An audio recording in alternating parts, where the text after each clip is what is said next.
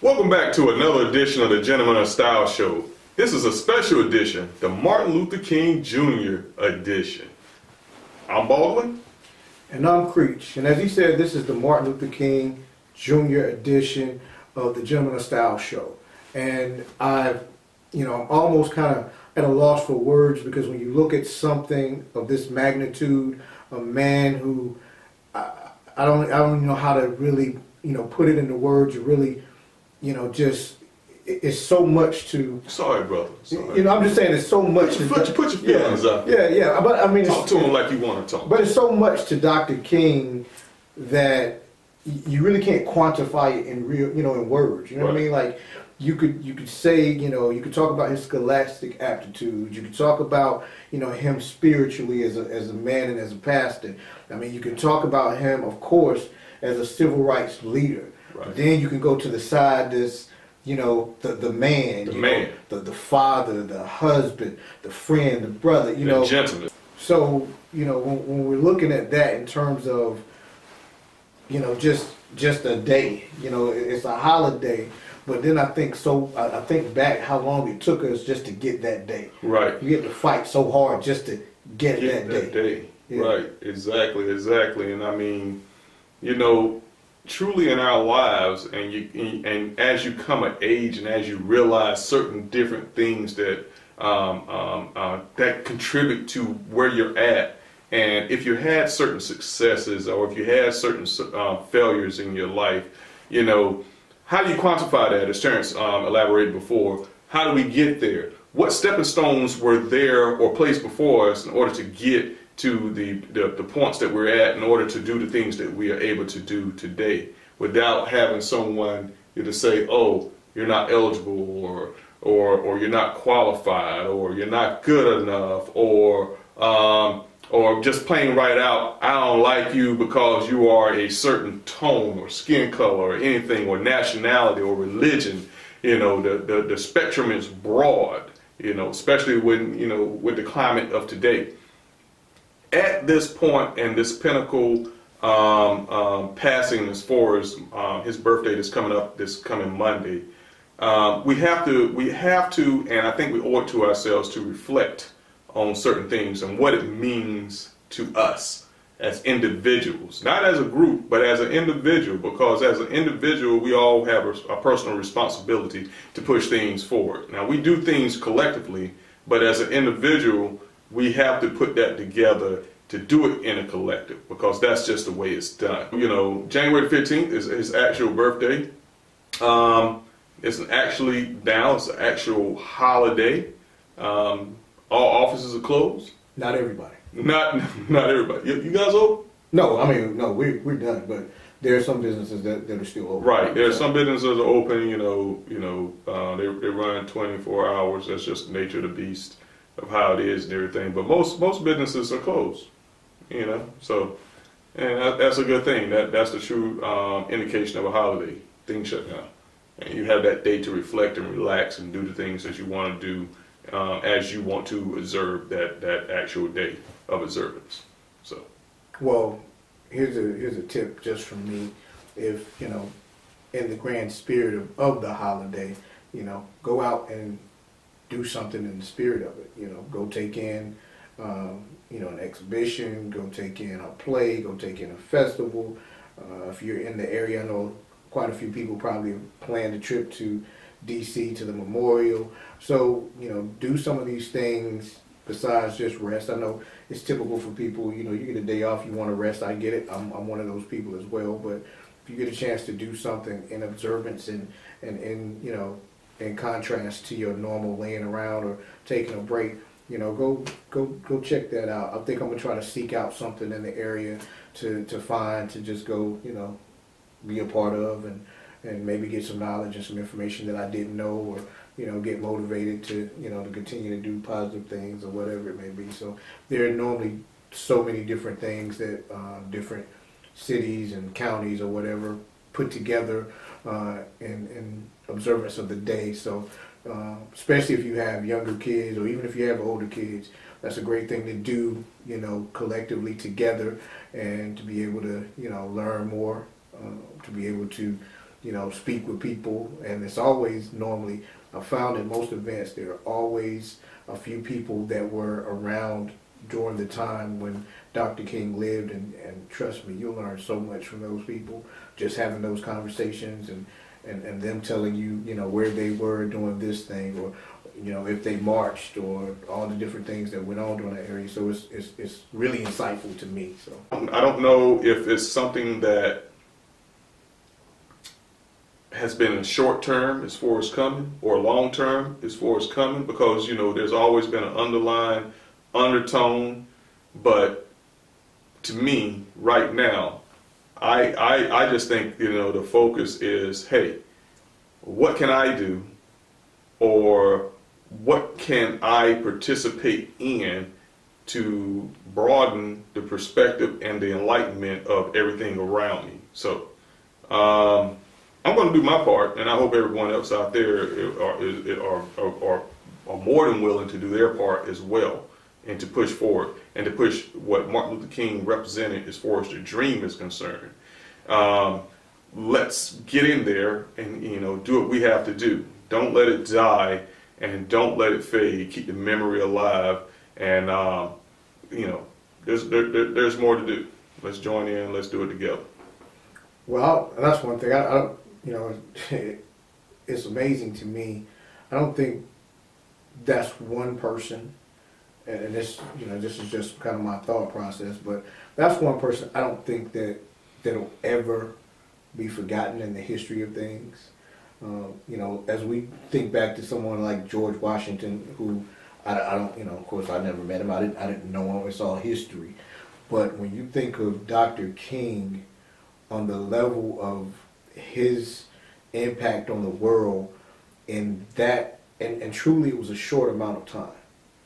People think it spanned forever and a day, but it was a short amount of time, you know, from the boycotts to the marches to the, you know, that span of time right there was not, you know, it wasn't, you know, 30 years. Now the fight has been going on quite some time, but his span of time where he rose as, you know, as a leader rises, you know, learning, understanding, educating himself, and then taking the reins and saying, if nobody else will, I will. Or, you know, I'll go there with you. I'll be a part of what you're doing. All these things that he did, it wasn't a vast, you know, 80-year legacy.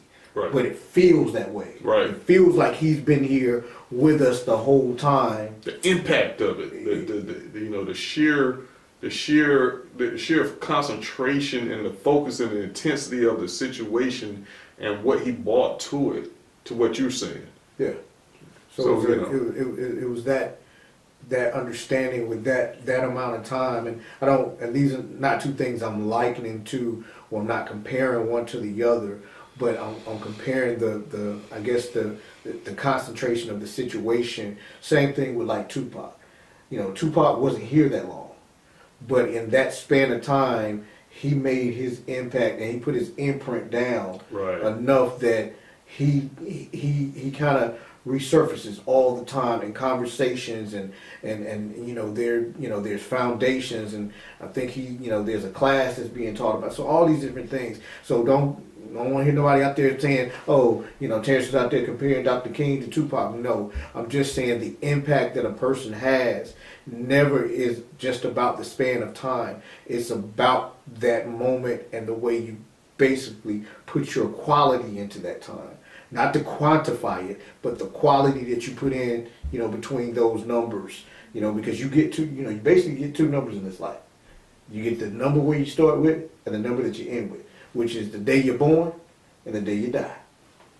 So those are your two numbers. You get those two. The Social Security number and all that other stuff, that's just some stuff that goes on in life, but you only really get two numbers in life. That is correct. That is correct. So, but in the spirit of Dr. King's holiday, we wanted to do something different. We wanted to do something special. And as we go along, we keep evolving and trying to do better things. So what we wanted to do this time is we wanted to go out on location and really start to talk to, you know, some of the community and some of the people and find out exactly what the holiday meant to them and what they thought about the dream in this current day.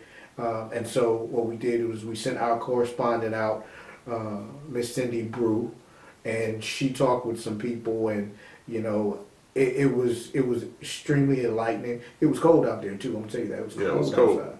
So we braved the weather. We got it done. You want to go ahead and throw to our lovely correspondent? Yeah. So what we did, we went out on location today, and like Terrence said, we had our correspondent out there, Miss Cindy Brew. And she talked to a couple of people and asked them a couple of basic questions in order to get their feedback on what Martin Luther King's birthday holiday meant to them. So, without further ado, here's a little bit of what we saw today, or what we found out today on location.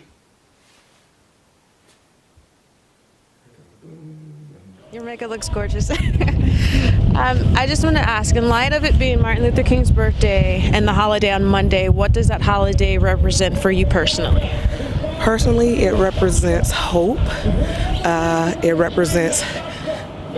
would represent freedom to the fullest extent, but in the time that we're in, right, it seems a little hard, but it definitely represents hope. Hey, well, you're from a younger generation, yes, so what does Martin Luther King Day represent for you? It represents a day of fight and freedom, and just being a fearless leader, and really just giving us hope that you know, the power of change is really, really amazing, and we just have to all come together to do it. Just what he's done for us as a black race of people, that just, you know, the first black man that ever accomplished and achieved the goals that he achieved, to give us a day like that, that's words cannot really describe and put them in one place, right, what it meant to me. Secondly, do you feel that his dreams that he had back then are coming to fruition now, and if so, in what ways? I do believe they're coming to fruition slowly. We do have more equality. It seems like this year we've been taking a step back, but I believe that it's caused people to fight more, resist more, to push for more equality and push for Dr. King's dream. Great. Thank you so much for your time. Thanks, you too. Great. And last question, do you think that Dr. King's dreams are coming to fruition in our day and age? Slowly but surely, yes. I think times have drastically changed since he was around, and that obviously has to do a lot with all of his efforts. But I think we have still a large fight to win. Great. Thank you so much for your time. Right. And do you feel that his dreams are coming to fruition this day and age? I think they're more greater now since his passing than they ever been, and I think that we're really beginning to see what he have done, and we've learned to appreciate it as time goes on. Right. You know, this has been 50 years. Right. You know.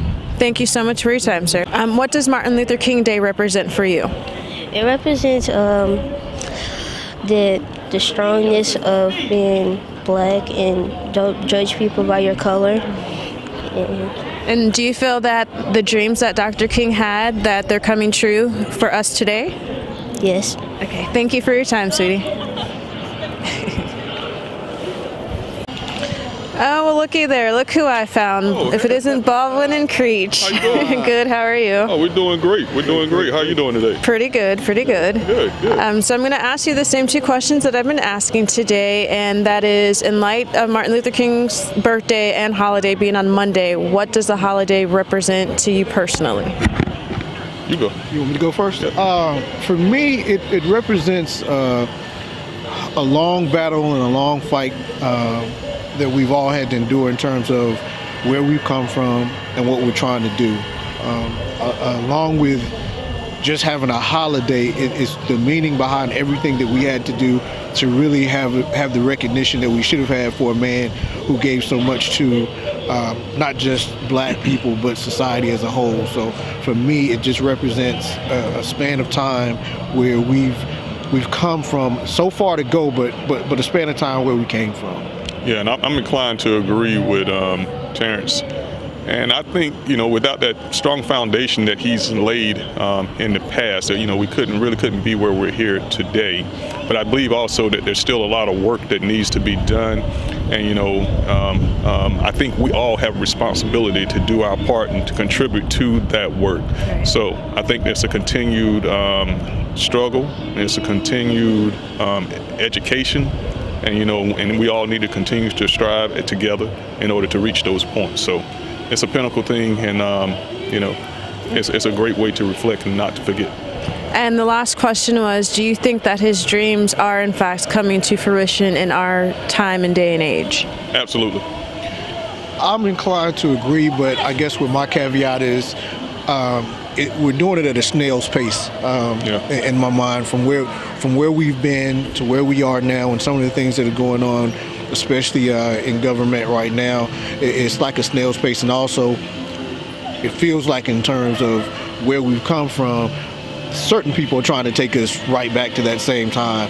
So I think there's definitely a lot of things that he wanted us to do that is starting to come to fruition, where people can truly be themselves. There are levels of equality, but we still have so far to go. Thank you, gentlemen. I appreciate it. Our pleasure. As you can see, Cindy did a couple of interviews, and she was interviewing people that, they gave their heartfelt experience and what it meant as far as the holiday meant to them, the Martin Luther King holiday. And there's nothing unedited about that. I mean, it's raw and it's real. It came straight from their heart. So, we want to share that with you guys, and to get you out there and get you on site and get you, the meaning outside of what we may say. So we want to share that with you guys and make sure that there was something outside that that gave you some, some actual thoughts. Because, we can sit here and we can talk to you all day long and we can tell you our points of view, but there are other points of view out there as well that we think we can share. Yeah, and I mean, the other part is, going out there, we were actually out by the Martin Luther King Jr. Center. We were close by the memorial. Yeah, by the memorial here in Atlanta, Georgia. So that's the other part. We wanted to go out and experience it, be in that area, and there was a lot going on even today.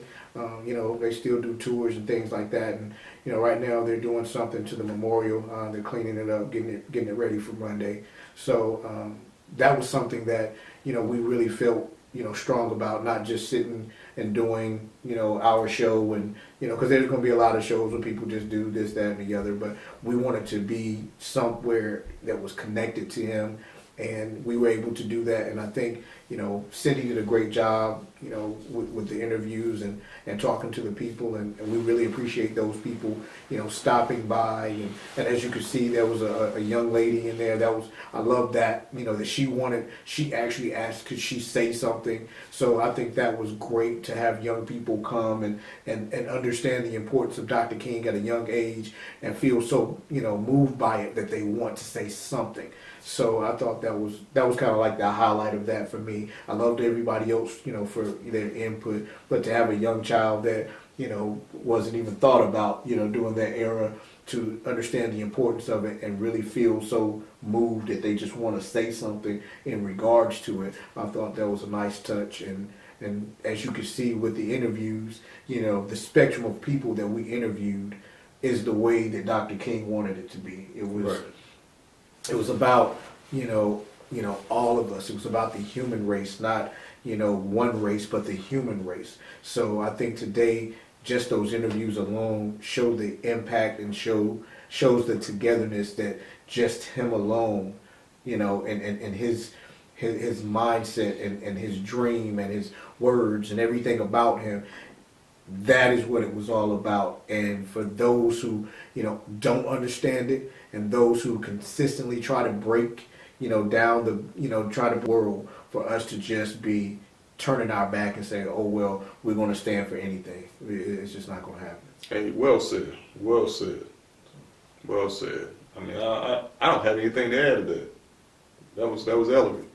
Yeah, I mean, like I said, with Dr. King, we could sit here and do a mini movie. We could do a full-length movie. We could do so many different things because his life has so many different avenues and so many things you could talk about. But we wanted to make sure that we, gave our time and our thoughts and our perception, and we wanted to do a show that showed our appreciation as well as just to honor him. And so this is our way of doing that. We'll probably do things individually or what have you in our daily life, but collectively as the Gentleman Style Show, this is something that we wanted to do. So I'm just elated that we were able to do it. We have a platform, and so we're able to use our platform to show everyone who follows us, who watches us, that this is something that you definitely, if you don't show the appreciation for, now's the time to start. It's not just a day off. So keep that in mind. Exactly. So with that being said, I think it's a wrap. Yeah. Thank you guys for joining us. And like we always like to say, here at the Gentleman Style Show, we believe in better. Baldwin and Creech, we will progress. And in the dream, Dr. Martin Luther King Jr. has laid out before us, we will continue to strive, and we will continue to do better, better, and better. Until next time. And we challenge you all to do the same. Next week. Happy birthday, Dr. King. Happy birthday. Yes, sir.